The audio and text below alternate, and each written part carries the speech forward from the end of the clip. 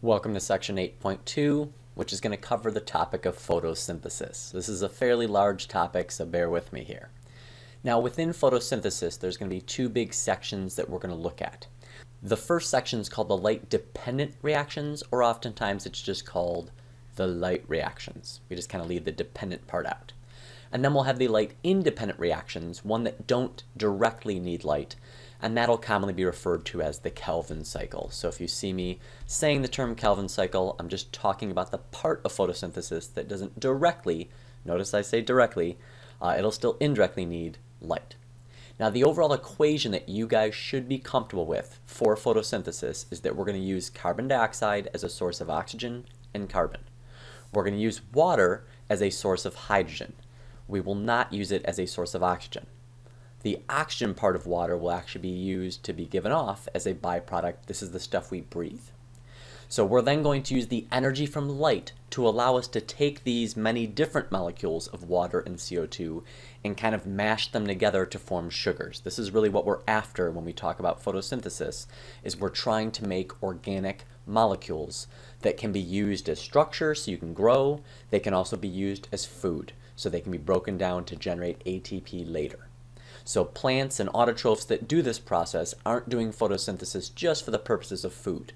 They're also doing it to make more phospholipids, nucleic acids, proteins, carbs, so they can continue to divide and grow, and they're going to use most of the things that they produce not for food, but actually for storage, for structure, so that they can continue to develop as a plant. So the first part of photosynthesis is the light reactions. Now, this whole purpose, this whole process is designed to absorb light, because light, you can think of it as being these little packets of energy called photons. And these photons can exist in different types. We would call those different wavelengths or different colors.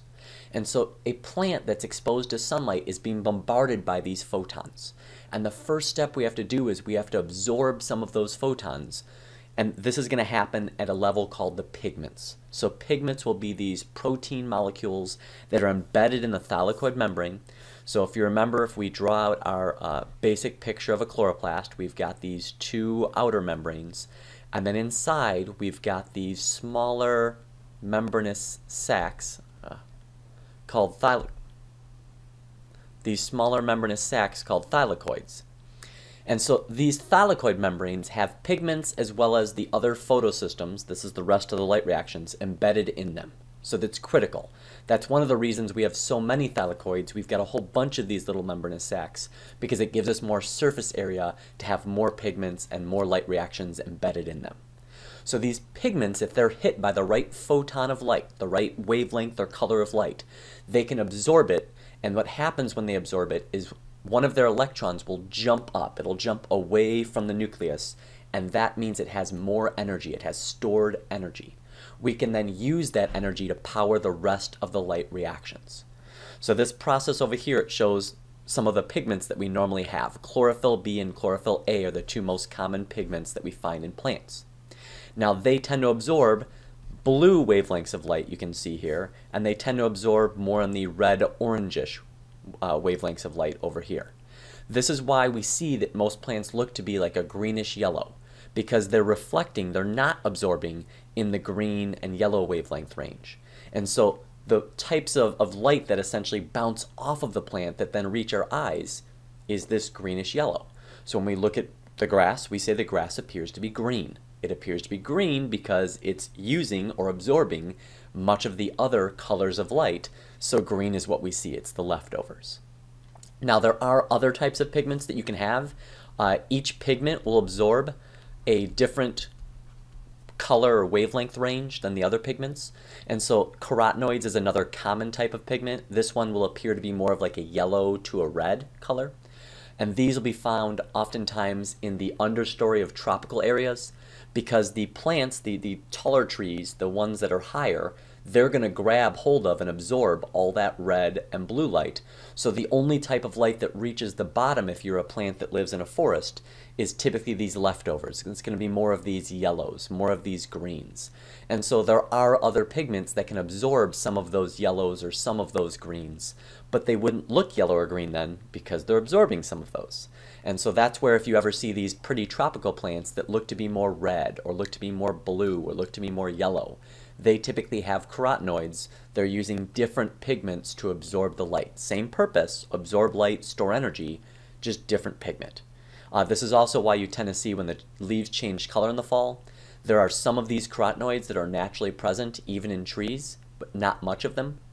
But what happens is the plants break down their chlorophyll to get energy from it, but they leave the carotenoids because there's not much of them. And so what you're seeing when you see the leaves change in the fall is you're seeing all those pigments that were there in small amounts, those carotenoids, that are now showing up because the chlorophyll has been reabsorbed. The chlorophyll's been essentially broken down. Now, with the actual photosystems, this is where the magic happens. This is where we take the energy that we've stored in this excited electron, and we're now going to make an important molecule that we can use to make some organic molecule, because that's our purpose here, is to make a sugar, to make a protein, to make a lipid. And so the energy from light, this photon, is going to excite an electron. So that's what's happening here. So we've now got this excited electron. We're then going to use the energy from the excited electron, and we're going to pass it through a series of things called cytochromes. They're just proteins that will extract energy from that particular electron. And they're going to use the energy from the electron to pump H pluses into the thylakoid. So that's going to build up this H plus gradient where inside of the thylakoid we have a bunch of H plus, and outside the thylakoid we have very little. So the H plus wants to leave. It wants to go outside the thylakoid. We're then going to use the energy provided to us by allowing the H plus to leave, by allowing the H plus to diffuse out. And that's what you see here on the far right. The H plus is going to leave, and we're going to use that energy to make ATP. So our ultimate goal from photosystem 2, which I know it's named weird, it should be photosystem 1, but we discovered it second, even though it's the first one, so we still call it photosystem 2. So the first photosystem that we're going to use, photosystem 2, the whole purpose of it is to extract the energy from these electrons that have been excited to make ATP. That's the whole purpose of this segment. That's the whole purpose for PS2, as we'll call it. Now, the other cool thing and important thing that happens during photosystem 2 is we need to somehow regenerate these electrons, because we just had where some of our pigments donated an electron that was excited to photosystem 2, and then that electron eventually went through a whole bunch of different proteins, and eventually it ends up on photosystem 1 that we'll talk about next.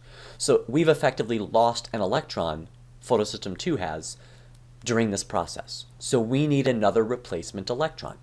So the way this happens is water will be split, and by splitting water it gives us a bunch of electrons that can be given back to these pigments that are part of photosystem 2, so that way they have more electrons to get excited, to donate. It's also going to give us a bunch of H+, which is going to become part of this H+ gradient we talked about. You'll notice it down here at the bottom. It's inside the thylakoid, so it helps out with our gradient, and it also gives us oxygen. This oxygen is something we do not need. This is the oxygen that gets released to the atmosphere. This is the stuff that we breathe. So if it asks about where does the oxygen we breathe come from, it does not come from CO2. It comes from us breaking down water during photosystem 2. So at the end of photosystem 2, we now have ATP to help provide us with energy to do the Kelvin cycle, the last part of photosynthesis. So now we've got the last part of the light reactions, photosystem 1. Once again, I know it's the second part, but it's still named photosystem 1. And in photosystem 1, we're going to do the same general process where we're going to have an electron that's on a pigment molecule get excited by light. It's then going to be donated into this photosystem, except this photosystem is not going to make ATP. This photosystem is going to take that electron that's energized and use it to build an energy molecule called NADPH.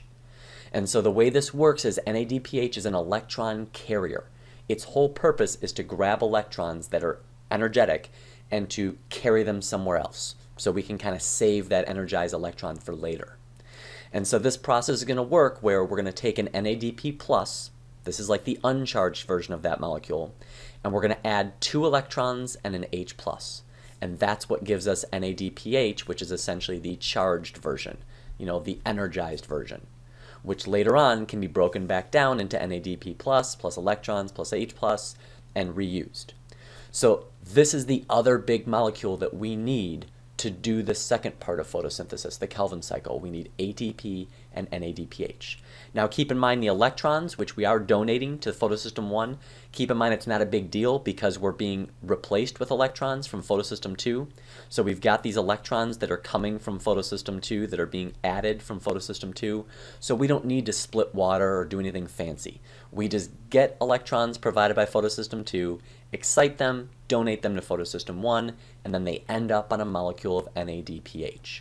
This is the last part that's going to occur in the actual thylakoid membrane. So all of the light reactions occurs embedded in that thylakoid membrane or across the thylakoid membrane in the case of the H+ gradient. But now we're going to be moving to a slightly different part of the chloroplast for the second section, the Kelvin cycle.